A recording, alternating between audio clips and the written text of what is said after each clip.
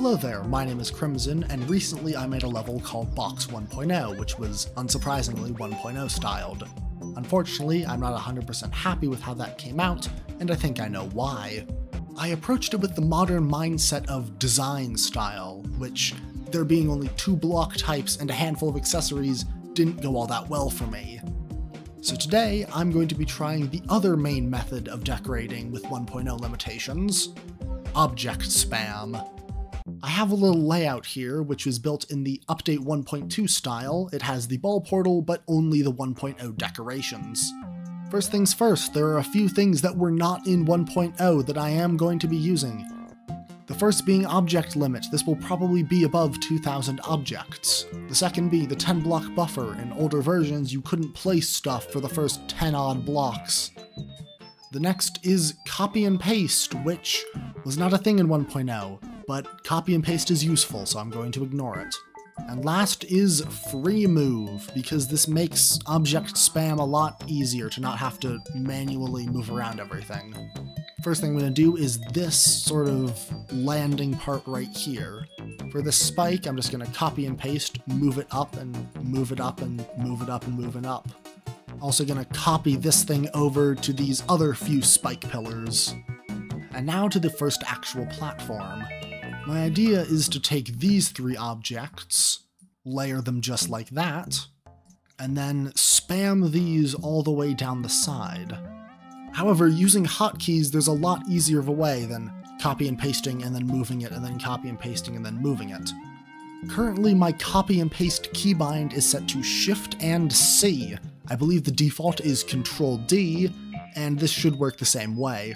When this is selected and you're moving it around with free move, if you hold the modifier key, which for me is Shift, but for you is probably Control, and then just click the button, then it just duplicates that and you're still selecting the object. Just going like this, I can create a smooth slope all the way down there. Oh, these are some wacky hitboxes. Wait, does that just... Oh, oops. You can just climb that. Upon closer inspection, I think I'm just gonna delete that entire side and this entire side. Oh no. Okay, so never mind. I think I'm just gonna put some ground spikes over here. Gonna save this ground spike design to use for later. And now, under the ground spikes, I'm just gonna put a few clear grid blocks.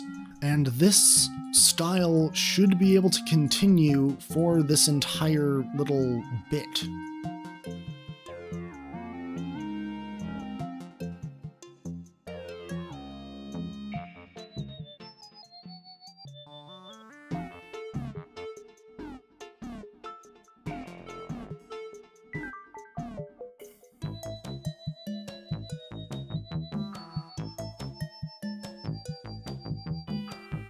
And so now, with all the structures decorated, it's time to get on to the background.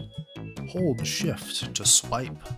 Done a bit of color adjusting to make the background a bit darker, and now I'm going to get onto some pulses just to make this first part feel a bit more part-y. The color that these spikes is choosing is player color 1, which is gray, but since there are so many of them stacked on top of each other, it's looking bright. For the foreseeable future, I will be using pink on pink. Adding player colors just made me realize that I don't know what colors the player is using. And it's for this reason why the background should probably be grayscale. One last thing that I think that I want to add is a few of these floating spike bits. These will act sort of as saw blades, but without being a saw blade. That's the first half of this completely done. I want to try something like this. I'm going to take this, copy and paste it down all 15 times. It's going to end up like this, sort of a 3-part line thing. Ooh, I was just messing around with some spike things, and I made this little thing. This makes me think that I can do some orb design by layering a bunch of these on top of each other.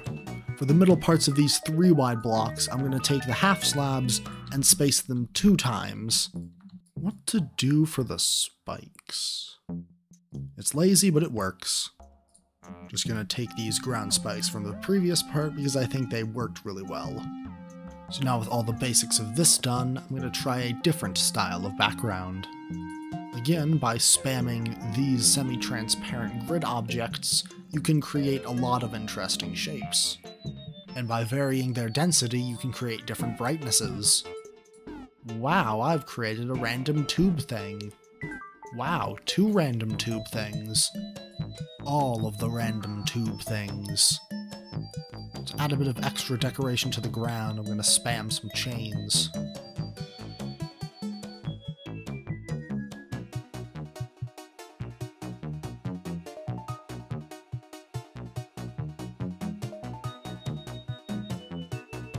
And I think that is this part completed.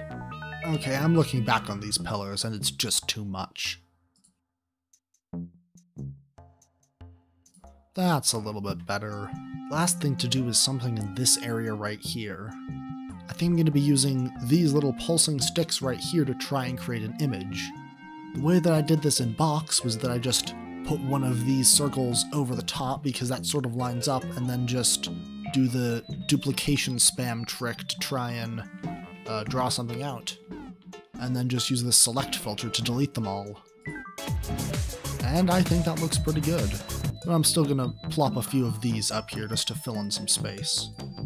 Oh, it's just under 6,000 objects. I gotta hit that. Okay, I've just had a very silly idea. What if I just spam all of these in a row and copy and paste them a bunch? Kinda does work. And that does push us over 6,000 objects, so I'm gonna keep it.